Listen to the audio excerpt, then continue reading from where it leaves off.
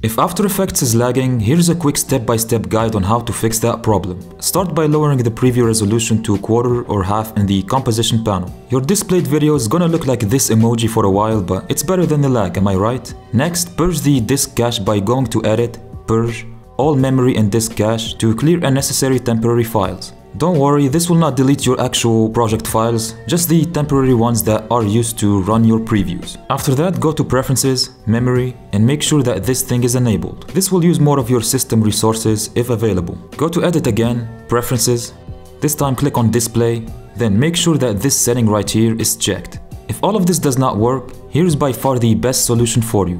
Create proxies for your clips. Right-click your video in your project panel, create proxies, click Movie, because this is a video file, then click on Render. What this feature does is it basically lowers the resolution of your video to speed up previews. It's like borrowing a shittier version of your video to stop the lag during editing.